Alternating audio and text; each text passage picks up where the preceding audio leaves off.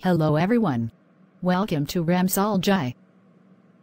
This is Rena. Today I am here to share some important tips regarding interview. You must have heard this question, where would you like to be in 5 years? That's one of the most asked interview questions of all time. One of the trickiest interview questions that you are likely going to be asked. So, why would hiring managers expect you to tell them where you'll be in 5 years? Today we are going to see what interviewers mean when they ask, where do you see yourself in 5 years? And how to answer, where do you see yourself in 5 years? To impress the recruiter. So let us go inside it. Firstly, this question takes on many forms like where would you like to be in 5 years? Or where do you see yourself in 5 years? The even less popular, where do you see yourself in 10 years? Or how long do you plan to work here? Preparing ahead of time for this question is very important, because you are not likely going to escape it during your next interview.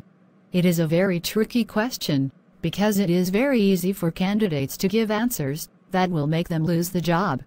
They ask this question for many reasons, but one main reason why hiring managers keep asking this question is to know whether the job fits your long-term career goal.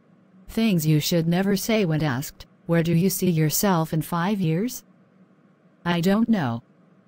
In a more senior role than the one I'm applying for. In a different department or a better company. Many freshers tend to fall short of this. They have a strong desire to do whatever they want, yet they lack ambition. Employers prefer to hire people who have a clear plan for how they wish to advance. Employers want to recruit someone who is enthusiastic about the job and willing to go above and beyond to accomplish a good job. It's a delicate balancing act to respond to the 5-year plan question. A smart answer exhibits your motivation and drive while also demonstrating your enthusiasm for the position you're interviewing for. Tips for answering where do you see yourself in 5 years? 1. Show you're interested in this job. 2.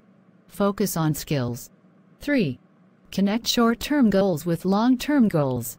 4. Showcase how you think company will help in your progress or future. 5. Keep the job in mind. 6.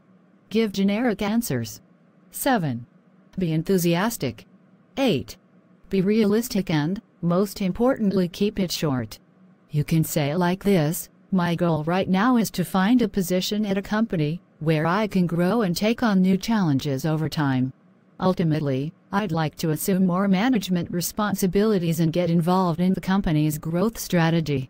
But most importantly, I want to work for an organization where I can build a career.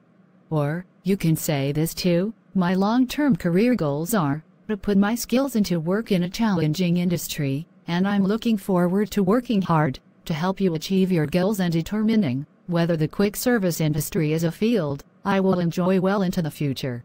Hope you found it helpful. Let's practice together. Now it's your turn. Do well. Bye.